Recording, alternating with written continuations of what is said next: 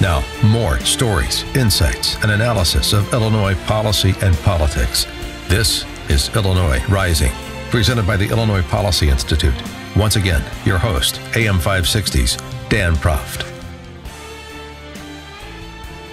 Dan Proft back with Pat Hughes, co-founder of the Illinois Opportunity Project. And Pat, this week, former House Speaker Denny Hastert, the man who spent a decade as the third most powerful person in the Western world, pled guilty to, as part of a plea bargain, to the structured bank withdrawals he was making as part of some extortion scheme that he was the target of, paying an unnamed individual $3.5 million. He's going to be sentenced in February.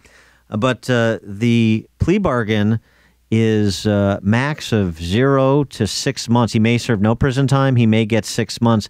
And I wonder if you think that is justice, and if you think U.S. Attorney's office, Zach Farden's office, would have struck the same deal if Hastert were just, an unnamed regular Joe guy who was part of an extortion scheme to cover up past misconduct, which they intimated was of a sexual nature. Yeah, Dan, I actually think that you have the seminal piece on this, and it ran in Friday's Tribune and also on upstream-ideas.com, where you called it out. Look, this is an Al Capone type circumstance where that, and the feds indicated that they knew that Hastert had done some terrible things back when he was a wrestling coach at Yorkville High School. And the punishment should have been maximized because they had him dead to rights. This federal crime that he did carried a much stiffer penalty. He may walk away without any jail time. They're talking about 6 months. The judge could give him probation for doing these terrible things and then paying hush money to cover it up. The flip side is that the judge could also give him more than the sentencing recommendation by U.S. attorneys. Judge Durkin could do that. I would love if Judge Durkin did that. Frankly, I just don't see that. I wish I could see that happening. I just don't see that happening. And this is just an example of, I'm not exactly sure what it's an example of, because typically Farden and his predecessor, Fitzgerald, all these guys are always going against public officials. That's how Blagojevich got 14 years in prison. Why is Hastert, who did what is, as horrible a thing as you could possibly do to someone, how could he be let off this easily? Well, that's a question to me. I don't know the answer to that question, but I think that's the question Zach Farden, the U.S. Attorney for the Northern District, has to answer. I think any plea deal should include Denny Hastert telling us why he was paying an unnamed individual $3.5 million. What was the nature of that transaction? That should be part of his allocution when he is sentenced in February. This is somebody whose salary we paid, who was third in line to the presidency, who may have been compromised when he was the House Speaker of the United States Congress. Yeah, the Foley scandal. Right. Just one example. There may be more. We don't know. There needs to be an accounting of that. And also there needs to be an accounting of the case that has been put together and pursued by Zach Farden. Why was information leaked about this past quote-unquote misconduct, the U.S. Attorney's term, if you didn't believe you could prove the underlying charge absent the statute of limitation?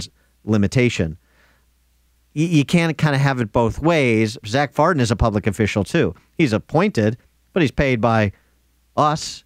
And when you have somebody that is so high profile, was in such a powerful position, is been insinuated that he is guilty of, outside of perhaps murdering someone, the most heinous crime that you can commit, there needs to be an accounting on the prosecutor side. There needs to be an accounting on Denny Hastert's side, or I don't think you have justice. Yeah, I think you're exactly right. And I think it's even more than that. And your piece pointed this out, I thought, remarkably well. And it pains me to give you a compliment. Yes. Remarkably well. Pains me to hear it. That the Republican Party in this state and the Democrats are asleep at the wheel, right? We've sort of, outsourced the notion that this is we're going to be a party of economics only, free market party, which are all wonderful, good things, and we've sort of abandoned sort of more of the moral compass and the moral issues, and frankly, this is where we get. And you make the argument that that's part of the reason why the party in the state of Illinois is a super minority party, and hopefully that's changing. But it also tells me something about what is it about Illinois politicians. And it can't possibly just be the people, right?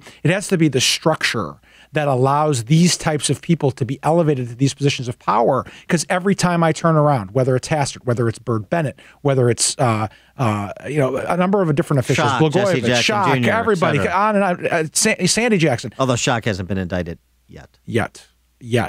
On and on and on and on. So what is it about the structure of how we do our politics here that leads to this? Because this is the only state in the nation that has this type of corruption. And the Hastert thing is just unbelievable, given how he climbed to the top of the ladder in politics. Well, I would suggest that the culture is the driver.